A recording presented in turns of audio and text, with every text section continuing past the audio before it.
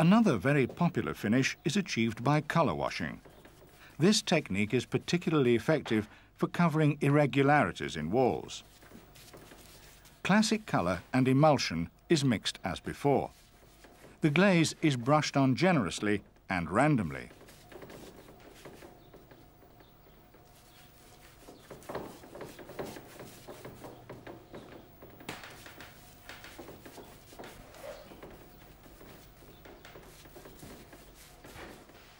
Then it can be spread out using a variety of tools, such as a large brush, a cloth, or a car wash glove, as Keith demonstrates here. The marks can remain in the glaze, a sort of fingerprint. The classic colour will allow the glaze to dry like this, whereas emulsion on its own would flatten out the texture. Colour wash is particularly effective when layers of colour are built up one on top of the other. When the first coat is dry, the time this takes depends on the weather, coat the wall with satin varnish.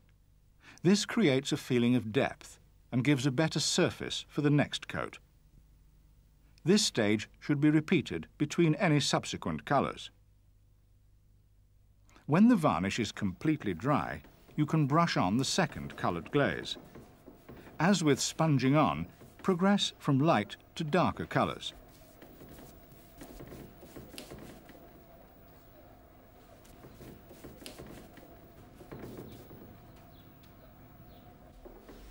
As the second coat is spread, it creates a three-tone effect as the base and first glaze colours show through where the surface is broken.